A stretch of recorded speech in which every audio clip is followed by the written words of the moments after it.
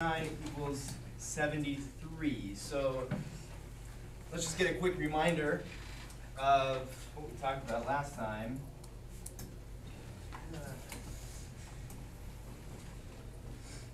Candidates.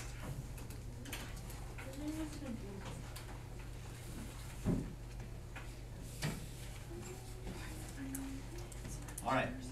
So x plus 9 equals 73. X is just some number that we don't know, right? That's the role that x plays, the unknown amount. And the way that looks on these scales over here that we played around with a little bit, it's just like a little container, and we don't know how many are in that container, how much that container weighs, or how much that container is worth, okay? Right? Sure. Did all that? Or did we not? We did? Mm-hmm. We did. Okay. Plus 9. So 1 is represented by one of these guys here. Right? So to represent 9, I'd have to show you 9 of these. 9 of those. Now, the scale is balanced with what on the other side? 73. Okay, so I'll just put 73 of these. Okay. So the idea here with a scale or with an algebraic equation is to manipulate it so that all that's left on one side is one of these guys, and on the other side we should just have a bunch of those little tokens, or in an equation a number, just a number that will tell us what x is worth. And if we had a scale, what would you do to the objects on this scale to get this guy by itself, right, and leave it balanced so that I would see how many that container is worth? Emma? Take off 9 tokens from each side. Take 9 tokens here. Get rid of all those. Okay. But if I just did that, what just happened to the scale? It'd be lighter than the other one. That side would be lighter, this side would go down, that side would go up, right? So we need to take 9 from this side as well, right? Take equal amounts from both sides. If we did that, how many of those would be left if we had 73 to start with? 64. Now we have 64 of these, and so if that were possible, it's not possible to put 64 in one of these little containers, but if it were, that's what we would find out. Like there would be 64 there, and inside this mystery container there would be, we know, 64. Or I guess inside there would be 63 in the container with 1, but it would be the same as 64 of these little coins here. Okay.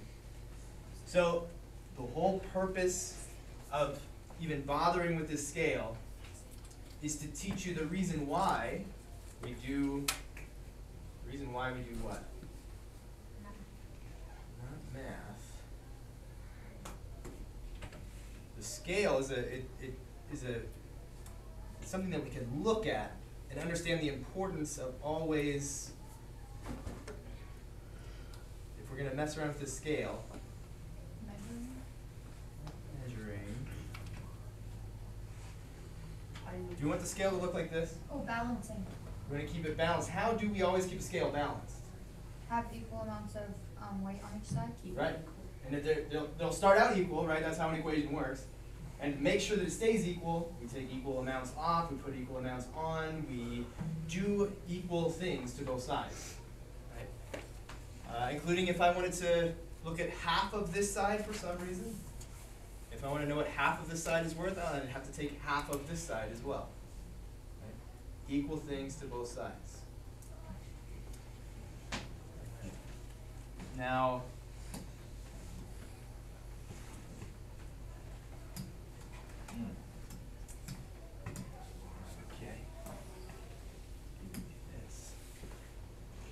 so let's look at what it looks like to do that to the equation. What does it look like to do that same thing to this equation? Yeah. Under the plus 9, you do minus 9, and then you do the same over to the 73 side. Exactly.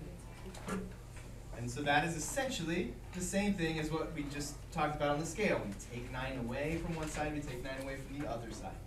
We've taken 9 from both sides, and x is 64. let's try it again, but let's just change it up just a bit. What if we had x minus 5 equals 24? Okay, so now we have a number, minus 5 equals 24. And it's good that we have algebra equations and symbols and stuff, because showing subtraction, if I were to try and show you x minus 5, that'd be kind of a hard thing to do. It's easy to show you x plus some stuff. I can just put stuff on this side with x. To show you how I would subtract 5 from x, it becomes complicated. But now we see, we can just visualize this as, okay, it's a scale, it's a balance. Both sides are the same. And I understand why I would do the same thing to both sides, because it's balanced and it needs to stay balanced. If I do different things on either side, if I subtract something from one side and not the other, now I've made one side off balance. Okay? So now, the whole thing we're trying to do is get x by itself, and on the other side a number, so we know what x is worth. Okay? So, how would I get it so that x is by itself, it no longer has 5 subtracted from it, Aubrey? You would add 5? Add 5. Let's check that out. Let's just talk about that for a second. So this is a minus 5, subtract 5, negative 5, all those things are the same thing. Okay? So let's think of it as a negative number, a negative 5. What's a negative 5 plus 5? 0. It's 0. Negative 5 plus 5 is 0. So is that good to have x plus 0 on this side? Yep. No. Yeah, Just that equals is x. Yes. X plus 0 is same So, as minus. so x plus 0, the 0 is nothing. X plus 0 is just x. Yeah. Right? Yeah. X plus 0 is the same value as x. And so, to keep this balance balanced, or the scale balanced as it was to start with, we add 5 to the other side. And 24 plus 5 is 29. So x is 29. Right? God. You don't have to write that x plus 0 step, but that is what we're going for. That's what we want to see. Yes? Like, I did the same thing, just shorter without putting, like, without exiting out the 5. I just added 5 to 24 and got 29. Okay, that is fine. It's the same thing I would do, but I'm very, practiced and experienced, and I rarely make mistakes in this case. Okay, but when I see students in 8th grade math or in algebra 1 or algebra 2, I still see a lot of mistakes being made, like this. You get x minus 5. You're not really paying very much attention. You wind up with x equals 19 because you want to do it in your head quickly. Okay? Slow is smooth, and smooth is fast. If you're making this mistake, if you did make this mistake, then you want to write down every step. If that's not a mistake that you make, if you're familiar with this, then fine, don't write down that step. But consider showing your work, as silly and as time-consuming as it may seem. Show your work so that, at the very least, if you do make a mistake, I can look at it and say, oh, I see what you did there, but think about this, okay? Because if this person did, without writing it down, what did they do? They subtract 5. Subtracted 5. Okay? Kind of makes sense, except if I take a number and I subtract 5, and then I subtract 5 again, what have I done? I've got minus 10, right? So, can I subtract 5 from both sides? No. Well, you could. No. Yes, you could. But Do you you want to? Yeah. It's silly because what I really have here is x minus 10, right? And now I've not really any closer to what I wanted to have, but I could add 10 to both sides at this point, and we'll get the same answer. Okay. But because this person has shown their work, I can discuss with them what we need to work on. If I just come by and you have 19, now I have to figure out what did you do, what was your reasoning behind that. Okay, so show your work until you don't make that mistake. 99% of the time you're doing that correctly. But until then, show your work every time. That's really just advice for you.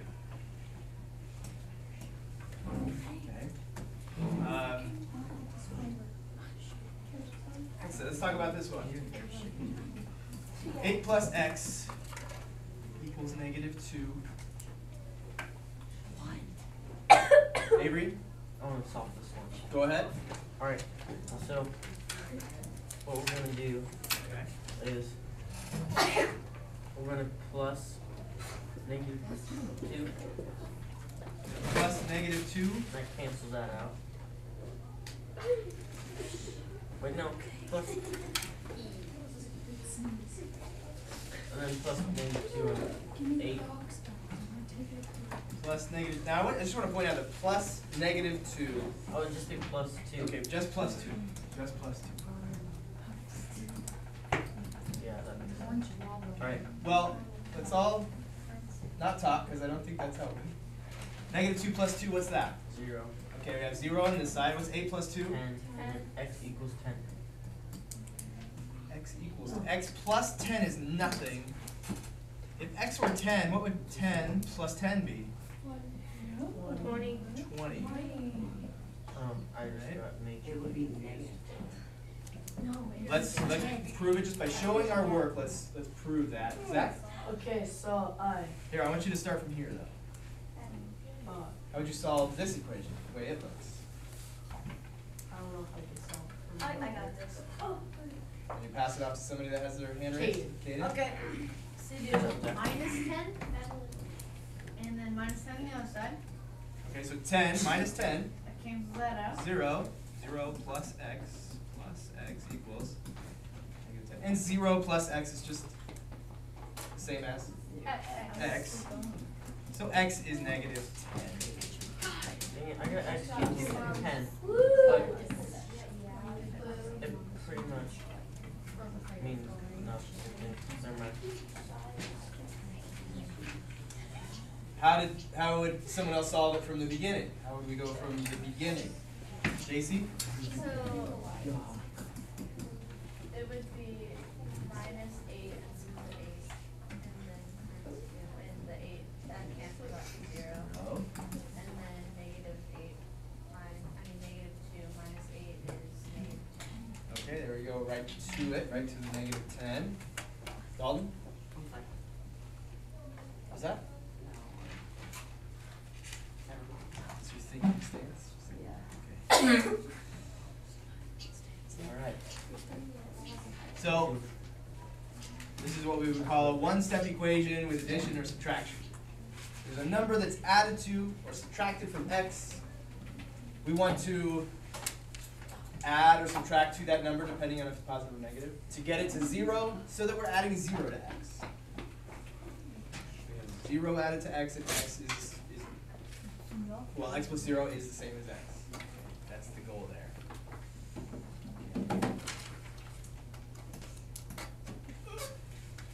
I did the next one. Aiden, no, you already did one. That was Avery. You still ready? Dalton? 3 divided by 21. Or 21 divided by 3. What's that? Okay. If we divide this by 3, we should divide this by 3 then too, right? Divide both sides by 3. Okay? So 21 divided by 3 is 7, and what's 3x divided by 3? 0. 1 equals 7. 1x. 1x. 1x equals 7. Please stop. Please. X equals 7. Can we verify that's correct? How can we verify that's correct? You can like plug it in. You can plug it in. You can plug 7 in for x. 3 times 7 equals 21.